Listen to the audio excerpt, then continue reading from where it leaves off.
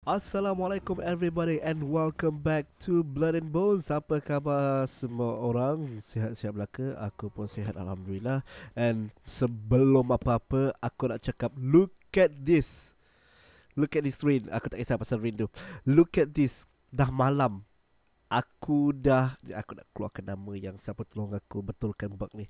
Aku dah dapat dah kenapa. Aku tak tahu punca apa tu tiba komputer aku boleh tiba-tiba apa cycle tu tak bergerak, tapi aku dah jumpa ada komen minggu lepas daripada Malay Minecraft. Dia suruh kasih aku kod ni lah. Sekejap aku bagi copy je. Sorry aku tak prepare semua benda pasal aku di noob. Dia suruh aku buat macam ni. Memang no permission. Okay, dia suruh aku buat macam ni. So aku slash game rule, do the license, cycle through, and yay. Dah tak, matahari tak sangkut kat situ dah. Aku macam alhamdulillah dah. Tak payahlah. Aku sebenarnya dah siap buat world baru lah segala. Pasal aku tak tahu macam nak betulkan benda ni. And dah nasib baiklah ada orang lagi pandai daripada aku. Dah lah, aku tahu aku noob kan. So I need your help. And sebenarnya aku dah sebulan dah aku tak record game ni pasal aku nak tunggu video aku buat tu release. And ada orang tolong betulkan. So yeah, thank you so much Malay Minecraft for your help. And macam kata dah sebulan aku tak record. I mean seriously dah sebulan. Tak ada game lain yang aku record. Aku memang betul-betul ambil rehat sebulan untuk just lepak-lepak je segala tu kan. Ambil masa untuk diri sendiri pula, asyik busy untuk record je. So okay lah juga ambil masa macam ni. And aku tahu episod lepas aku janji aku nak buat satu series untuk Android games. Tapi aku masih tak jumpa lagi. Aku dah ada banyak suggestion, tapi suggestion masih 2-3. Aku perlukan kalau boleh 5 atau 6 sebelum aku boleh test semua. Aku main dulu semua dalam phone aku. Kalau betul-betul okay, baru aku nak cuba record gunakan BlueStack kat komputer aku ni lah. Ada game yang sekarang ni tengah top yang aku rasa macam not bad. Aku rasa macam nak record juga. Nama game tu adalah asal tiba-tiba aku jalan slow. Nama game tu adalah apa tu, Crusade benda dah. Aku check kat phone aku je pasal aku tengah main sekarang ni. Aku tengah busy main juga game tu. Come on phone, jangan lag. Ya, hidup aku semua lag. Crusader's Quest itu salah satu game yang member aku kasih dan aku tengah main sekarang ni. Not bad, best juga game tu. Aku main pun it's been like what 4-5 days aku main game tu.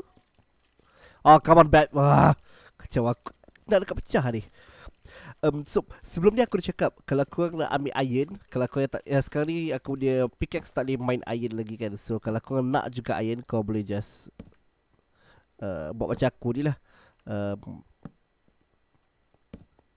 Aku berdebar tu pasal aku senyap ni. Okay, kosong.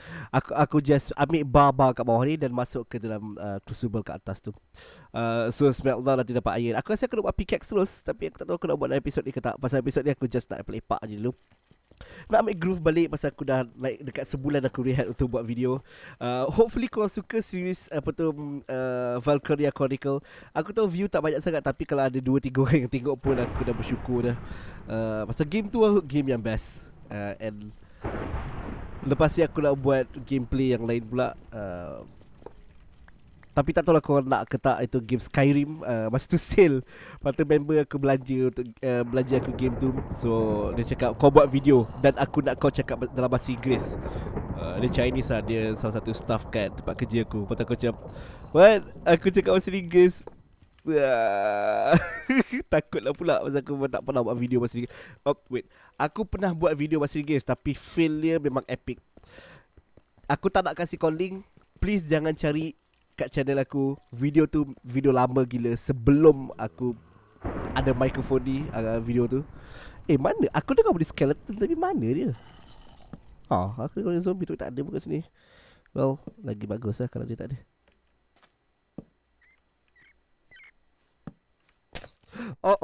What's that? Oh, tikus. Oh, you son of a bitch. Okay. Selamat. Belah.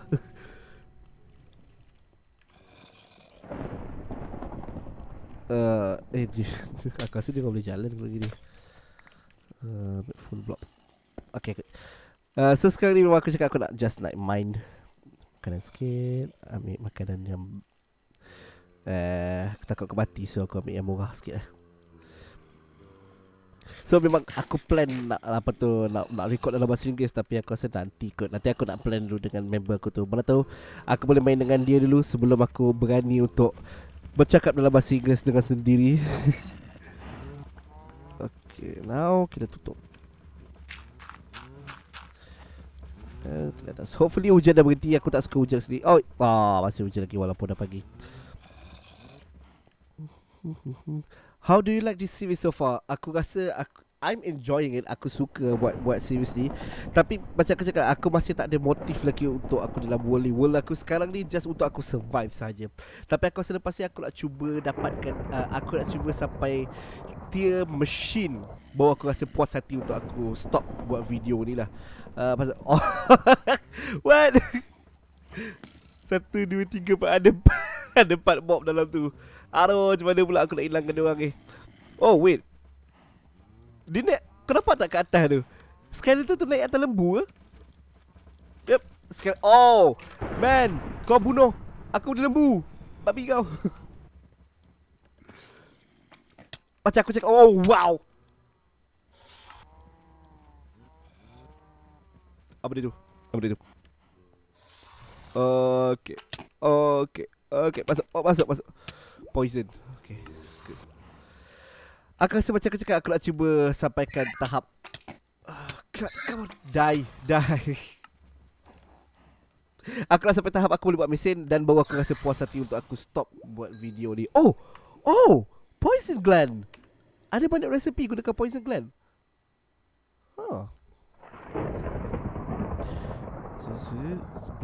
Blaze rod. Aku kena pergi nether untuk blaze rod. Ya, okey juga tu. Okey, tak apa, kita bakar dulu semua benda ni. Lava aku ada lagi tak? Oh no.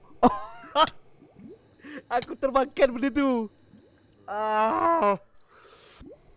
What the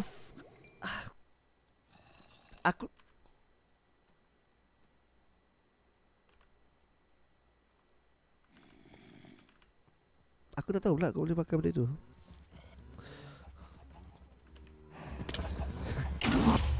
Oh wow, aku rasa semua lembu aku mati.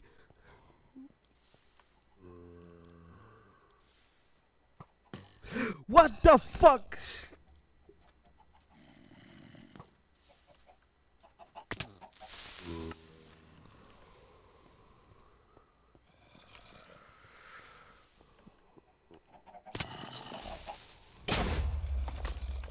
Okay, semua barang dah hilang.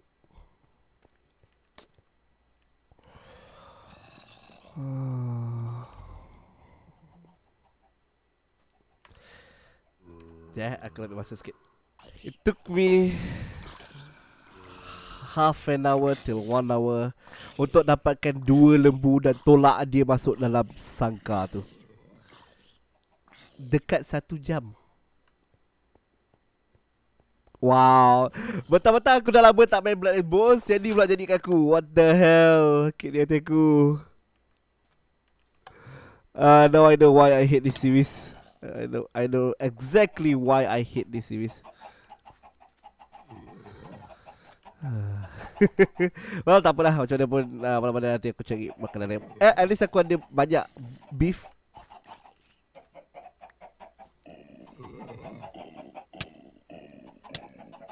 Wah, tag juga kan. Aku dah macam give up on life dah sekarang. Masa aku asyik mati kecil. Aduh. Okay, supaya aku matikan turn off. Okay, aku dapat apa dia kau? Just zombie flash. Okay, good. Okay. So sekarang ni aku rasa aku nak buat satu bukan enchantment, satu nether portal supaya aku boleh pergi ke nether dan dapatkan blaze rod kalau aku nak. Pasal aku rasa blaze rod tu penting juga. Just kill me. Seriously, just kill me. Kau nampak kan aku macam dah give up gila babi dengan game ni. So aku rasa macam memang betul lah aku nak buat betul macam aku cakap ni. Apa ni? Ya, aku nak buat satu nether portal supaya aku boleh buat, aku boleh pergi ke nether. Dan ada barang-barang kat nether yang aku nak lah. Blaze powder, potion itu yang betul-betul aku nak. Aku nak potion of strength. Banyak potion-potion lain yang aku nak. Pasal aku tak kerti mod apa namanya, witchery. Macam aku cakap series selepas ni, series sebelum ni, witchery ni satu mod yang penting untuk mod pack ni. Tapi aku tak kerti. So well, normal boleh potion pun jadilah. So I need now, what I need now is iron. Aku ada 9 iron. Aku ada berapa ingot? Aku ada 9 ingot. Okay, terbaik lah. 9 ingot kasih aku semua. And FPS jatuh masa aku tengok benda ni.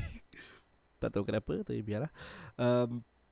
Kita buat bucket terus dan cari lava. Oh, lava aku nak cari kat mana? Oh ya, ada lava kat mana tadi? Tadi aku dapat lava. Wait a minute. Aku rasa kawasan sini ya, yang ada lava. Oh ni kawasan sini yang ada lava tu. Oh no, ni yang pokok terbakar ni. Okay, kawasan tu yang ada lava. So aku pergi ambil lava jap. Aku akan cuba buatkan satu basic punya. Yang ni basic tak perlukan apa-apa apa nama dia, tak perlukan obsidian ataupun diamond pickaxe tu kita buatkan. Kita just perlukan lava dalam 1, 2, 6, 7, 8, 10 lava bucket dengan 10 water je lah. Nanti aku tunjuk macam mana buat. So I'll be right back. Aku kumpul semua barang-barang. Nanti kita akan sambung balik video ni. Kejap. Pakai aku. Oh, aku ada satu kat sini. So aku tinggal kumpul lagi sikit ya. 3, 6, 9. So 3, 6, 7, 8, 9, 10. 1, 2, 3, 4, 5, 6, 7, 8, 9, 10. Okay. So I will be right back. And done. So aku dah ada semua ke 99 lava bucket. Aku dah kumpul kat sini. Penat gila lagi sana balik sini. And dah malam, so aku buat satu macam rumah kecil ni lah, supaya aku boleh buat semua barang aku. And kita makan sikit. Itu penting, kita makan. And aku akan buat satu kawasan kat sini lah, khas untuk kita buat portal tu. Satu kawasan yang tak apa besar sangat tapi okey lah. Contoh macam kawasan macam ni, aku nak asingkan sikit daripada luar ni pasal aku takut air dia melimpah. So aku kena buat macam ni. Okay, good.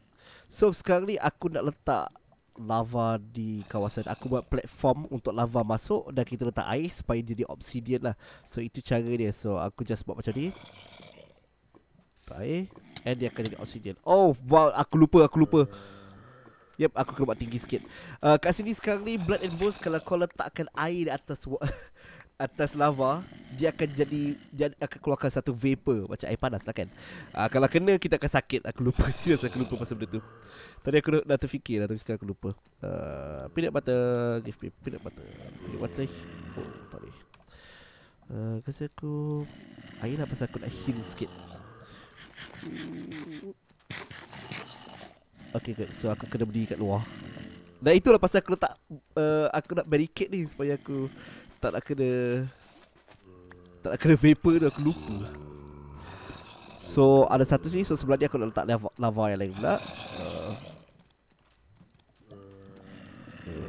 Air. Good. Third one is over here. So aku nak barricade kat sini supaya aku boleh letak air lava pula. Air lagi sekali. Okay, good. Next one.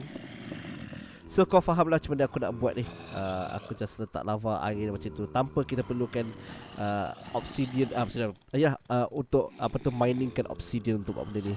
So untuk beginners memang bagus lah.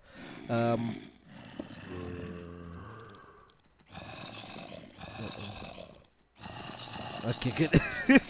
Aku terfikir macam mana aku nak letak kat situ. So tu dah ada 3. Sebelah kanan pula nak buat.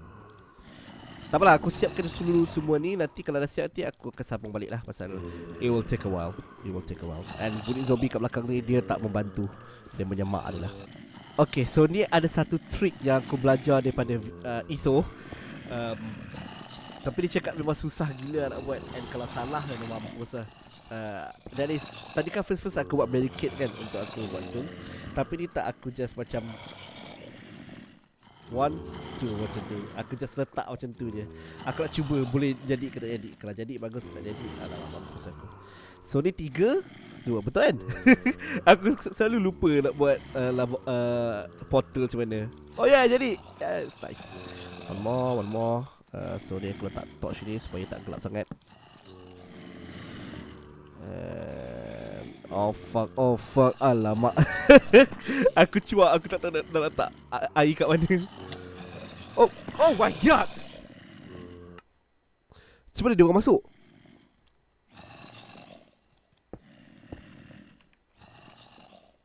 Sial, aku letak torch kot. The fuck? Ada lubang ke? God damn it. Bagi aku cuba. Aku kalau boleh kalau benda sini aku tak nak record pasal dia, aku tahu dia stressful, so aku tak suka mencarut dalam video sangat. I'll just go up here.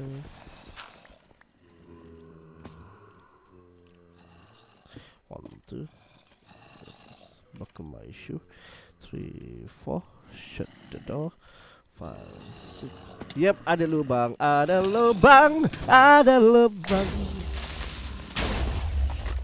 Terbaik, semua mob dah mati dalam tu.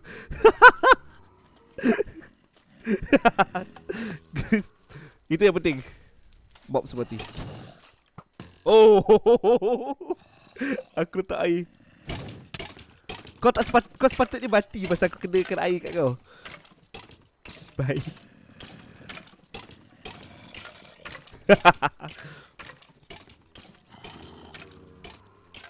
Go away.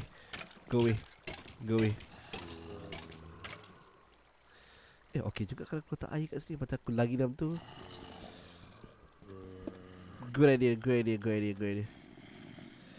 Okay, so aku buat tapi aku tak ada cara. Pickaxe aku lembab sangat lah. Nah, aku tunggu sampai pagi je lah. Oh, fuck you. Oh, you. Mati. Can you just fuck off? Ada cara lain tak untuk aku masuk? Kalau aku dig straight down, aku rasa aku boleh masuk pasal dia just bawah sini je kan. Nope, tak boleh. Oh my god.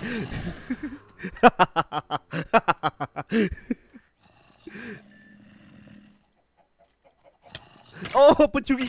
Pencuri. Okay, jap. Bagi aku masuk dulu. Tenangkan semua dia, bagi semua terbakar je. Nak cakap sambung balik. Ambil stress gila. Everybody die.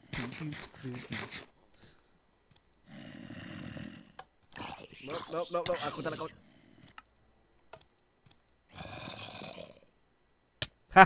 Oh, aku ingat dia tak boleh pukul aku. Okay, aku rasa semua dah mati. Okay, Creeper, kau nak bunuh aku dulu.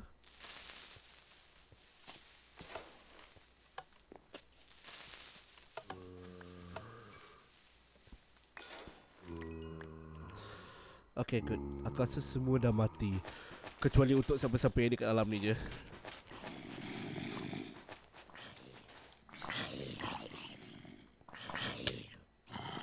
Wow, sakit gila. Oh my god, sekali hit. Bapek ah. Oh, come on. No, not you.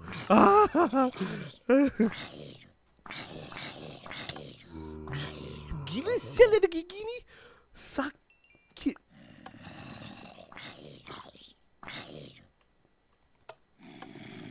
Oh, air tu hilang. Okay, air tu ada. Boleh kau simpan lava tak kat kau? Supaya kau boleh blur dari hidup aku. Okay, bye sini. Main sini. Okay. Ah!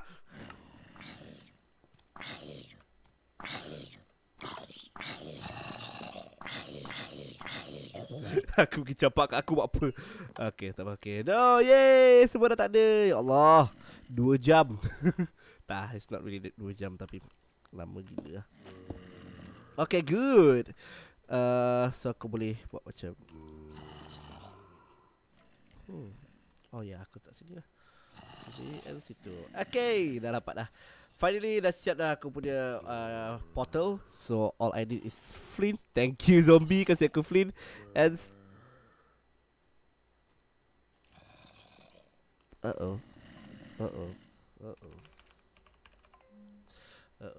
No. Oh no, aku tak boleh pergi nada. Oh no, aku perlukan betul-betul steel. Aku perlukan steel.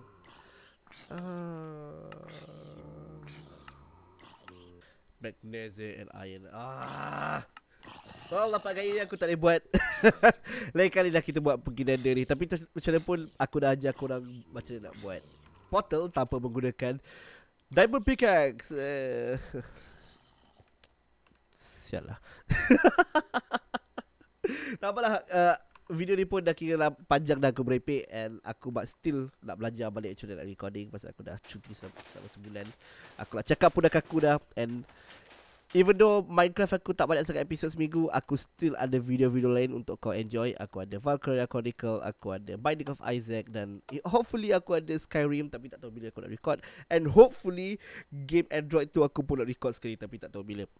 So macam mana pun, minta maaf lah video ni tak se-entertaining macam video lain. Tapi macam mana pun, hopefully you guys enjoy it. And I will see you guys in the next episode insyaAllah. Macam mana pun, please tengok video lain. Aku tak cukup view kat video lain tu. Bye bye. Assalamualaikum. Tak sampai.